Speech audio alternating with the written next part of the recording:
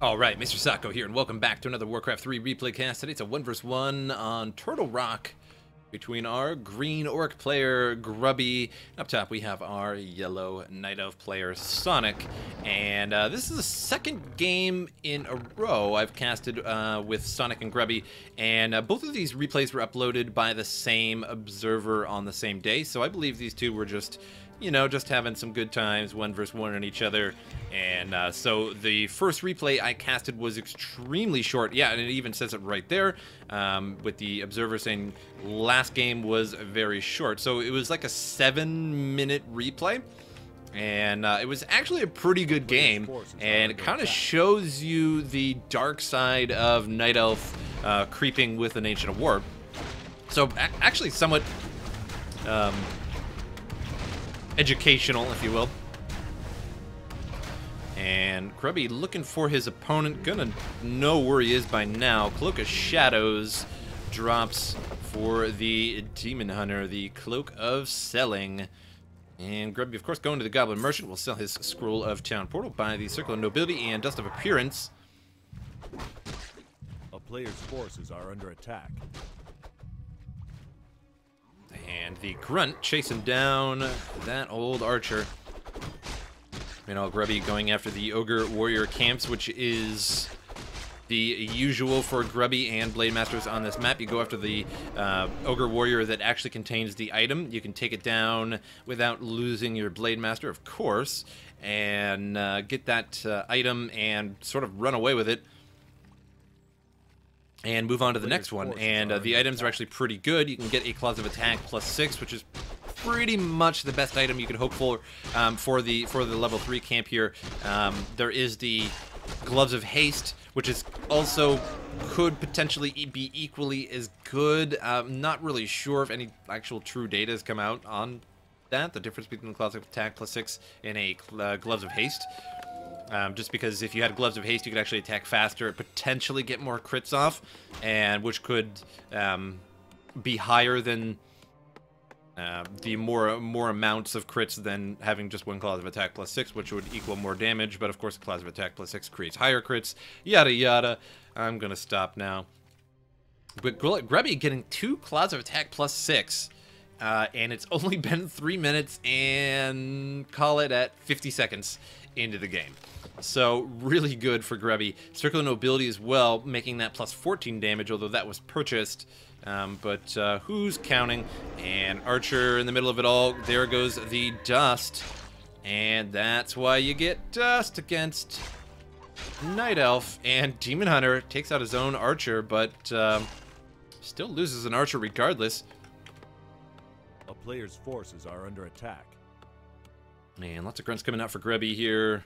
And is Grubby going to go after the other Ogre Warrior camps? I think there is 2 more left on the map. So could essentially get lucky and get 2 more Claws of Attack. That would be an interesting game for sure. Demon Hunter now going after the giant sea turtle camp. And we'll finish that off. Gets another Cloak of Selling, so double the selling. Double the shadows. And we'll get level 2. At level 2, and Grubby gonna spot an Archer, and we'll start hacking away. And with +14 damage and no Dust of Appearance left, Grubby forced to give up on that. And now gonna go after the Ogre Magi camp. And has so many grunts for this particular camp. Can be taken out with far less. Here comes the Demon Hunter now. And Grubby backing away, but probably could have just attacked the Ogre Magi camp a few more times. Finish that off. Demon Hunter going after the weak grunt here. And now Beastmaster is out as well. Grubby doing a really good job of actually microing that, but unfortunately the range of the Quill Beast pretty hard to micro. And Sonik microing pretty well as well. And a whole bunch of as wells going on here. And another grunt goes down by Sonik. So making pretty good progress there. 2 grunts down is a fairly big blow to the grunts, or to the orc overall. And now Grubby going back in. They're going to try and take out the Ogre Magi. He needs to get that level 2. Going to drop his salve so that he can buy... Gets a Ring of Regeneration and drops a salve. The Night Elf's just going to pick it up. He's just going to like, okay, I'll take that. And the Watcher Ward, of course, placed by killing the creep camp and touching the glorious Watcher Ward.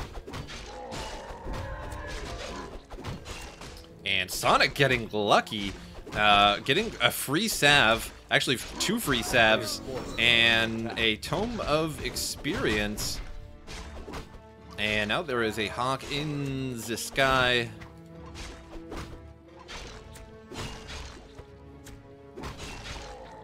The enemy cannot hide from our eyes in the sky. For all the Company Heroes 2 fans, sorry my German accent isn't that great. Mein Deutscher ist sehr schlecht. So, there you have it, guys. Mein Deutscher ist sehr schlecht. A player's forces are under attack.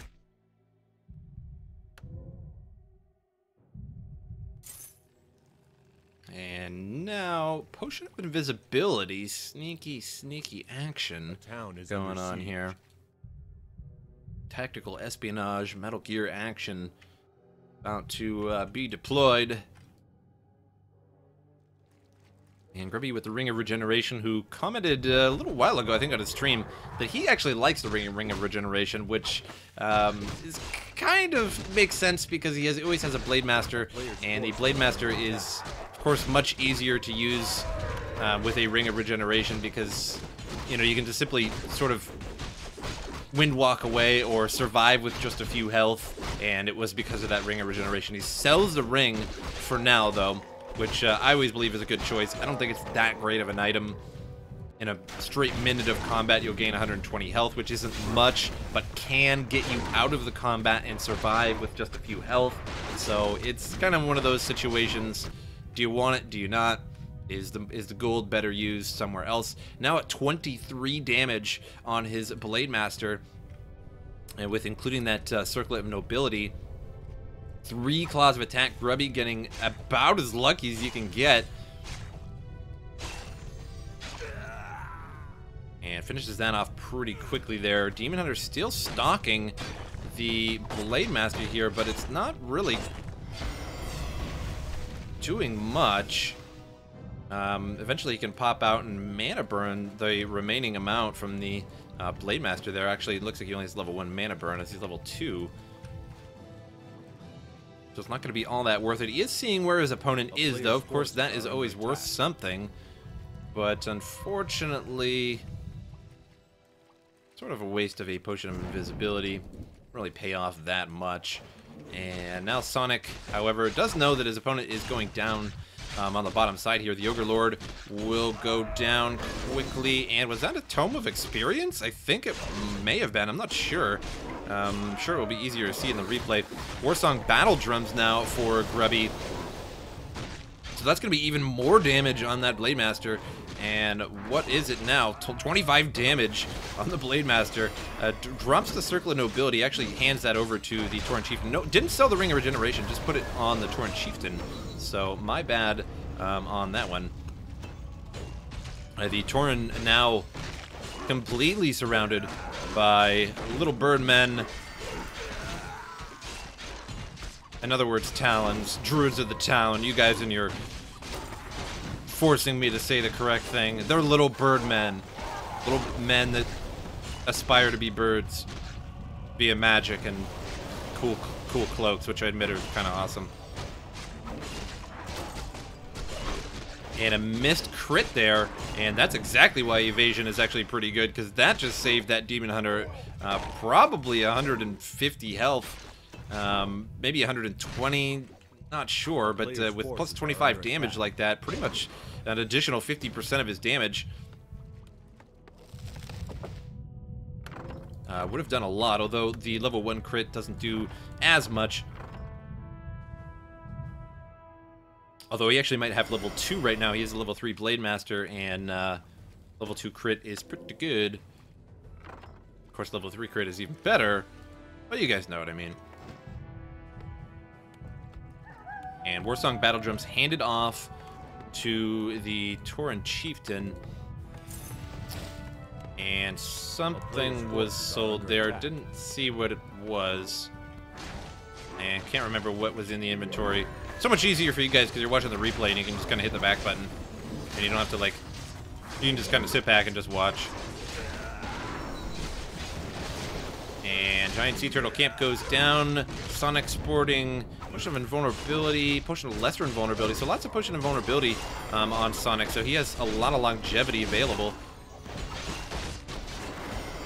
So Grubby not probably going to win this situation here. So many Druids of the Talon, and no way for Grubby to really get out of there. Loses to Blade Master, and that is definitely not good. That is a super strong Blade Master, and I kind of saw that coming as soon as Grubby actually started attacking. It just wasn't really going to work out. The Blade Master really needs to get on the other side of these Spirit Walkers here, because if he takes another Cyclone from one of these Druids, which all look like they're fairly low on mana, he's going to get Cycloned, then surrounded, and will not have the mana to Windwalk away. And Scroll of Healing picked up by the Blade Master.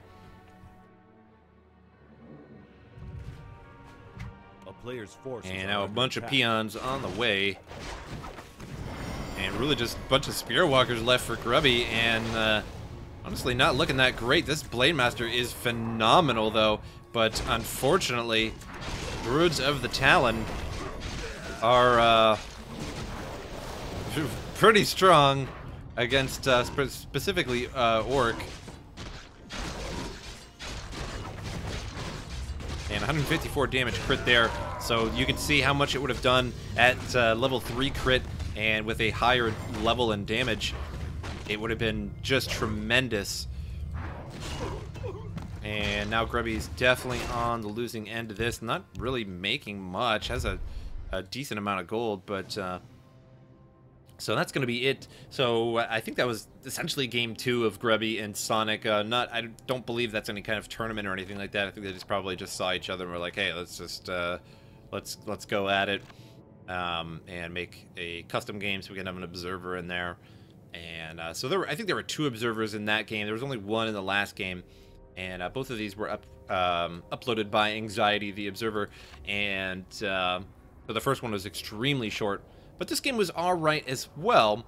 Little disappointed. I wanted the game to go on a little bit longer. I wanted Grubby to have even more damage. And I don't mean to say that I was rooting for Grubby over Sonik, but I really like it when a hero gets overpowered. It's just kind of funny.